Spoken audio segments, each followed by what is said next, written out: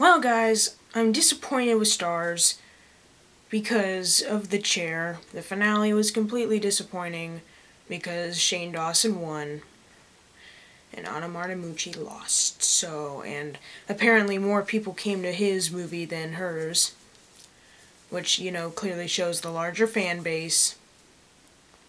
Shame on you, Stars. But I will give you props, also, Stars. Nothing about the chair, though. That was just a mini rant before the video actually begins. Stars also did something really great the other day. Hey guys, it's Jackson Fulcher, and welcome to TV news, I guess. And it's a pretty good day. I was going to do this video earlier, but I procrastinated a lot. So here I am now, finally doing it.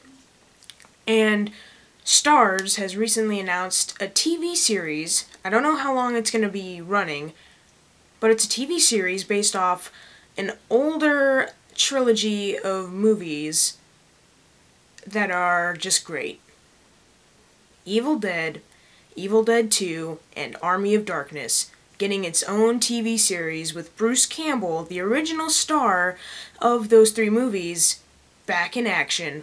And apparently the show is going to be called Ash vs. the Evil Dead, which is awesome. I only saw the Evil Dead like a year ago, like the entire trilogy, and it was actually really good. And my favorite has to be Army of Darkness because that movie is just flat out hilarious. I mean, the Evil Dead was very creepy. Then Evil Dead 2, creepy, but there are a couple chuckle-worthy moments. Then Army of Darkness was just flat out cheesy awesomeness that I love. So hopefully that this TV show is going to be able to maintain that same amount of stuff that the original trilogy had and make it feel completely necessary and awesome. And apparently Sam Raimi, the director of the first three, I think didn't he do all the movies? I think he did. He's going to be executive producing. He's not going to be directing the episodes, but he's going to be executive producing.